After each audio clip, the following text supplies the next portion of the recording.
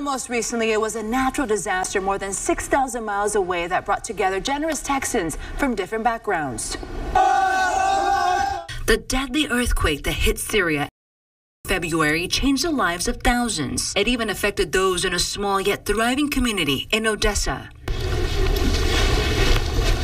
My name is Gülcan Öztürkmen. I am from Adıyaman, Turkey. Adıyaman is a city in southeastern Turkey. It was one of the worst cities affected by the earthquakes. At first, I didn't know what to do, how to support them. I was shocked. Öztürkmen has called the basin home for the past 8 years. She says her brothers still live in Turkey, and when the 7.8 magnitude earthquake struck their beloved home, she immediately tried to get a hold of them. He told me that the area he is living, all the buildings are collapsed and there is a fire going on around. Öztürkmen's mother also lives in Turkey, but during the time of the quake, she was in Odessa visiting her. No electricity and no running water in their hometown. She says her mother's house was also damaged beyond repair. She was gonna go back to Turkey, but because of the earthquake, my brothers told me don't send her because she doesn't have no house to go. All that's left is debris, a stairway, and heartache. But Öztürkmen says she can still reminisce about her country with other Turkish people in the basin.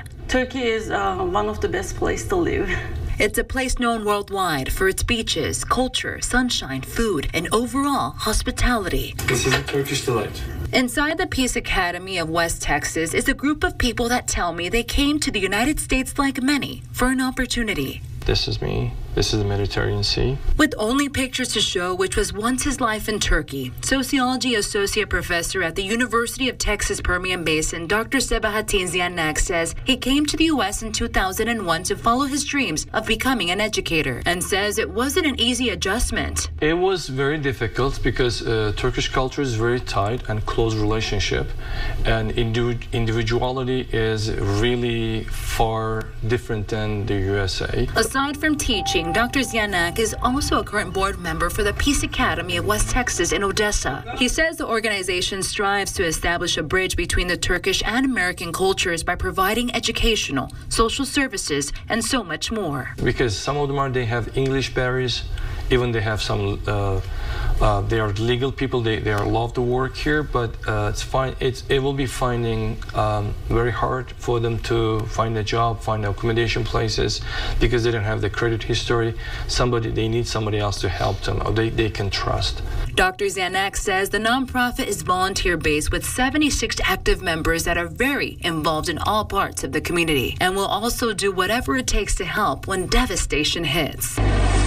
Dr. Ziyanak says the group raised and donated thousands of dollars to deliver aid to those hurt by the earthquake. We wanted to make sure that the person who is affected from the earthquake is receiving that amount we are sending. Öztürkmen, who also volunteers with Peace Academy of West Texas, tells me her brothers are one of the many they sent money to. So where are your brothers now?